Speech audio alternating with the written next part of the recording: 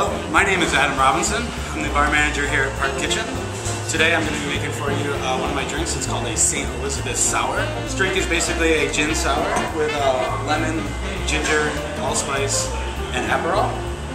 You start off using about just a scant ½ ounce of ginger syrup to 3/4 of an ounce of lemon juice. Next I'm adding a ½ ounce of Aperol. Aperol is an Italian aperitif, similar to Campari, just a little bit less bitter. Next ingredient we're adding is an 1.5 ounces of Beefeater gin.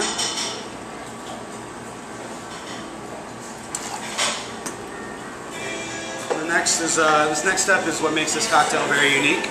I got a little allspice dram here, so I'm just spraying the inside of the glass with the allspice dram. Giving it a nice good coat.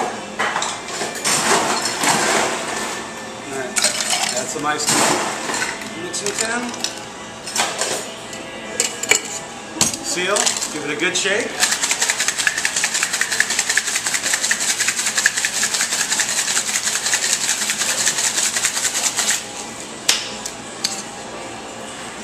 And we're going to double strain into our rinsed old-fashioned glass.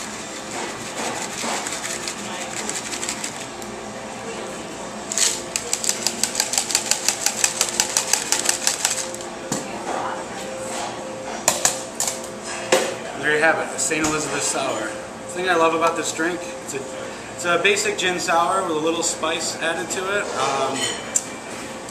When I rinse the glass, it just gives you the illusion of the allspice when you smell the drink, but when you taste it, you don't actually taste any of the allspice. I think this drink is a great introduction to gin. I've turned many people on with it who say they are not gin drinkers. This is proof many people wrong.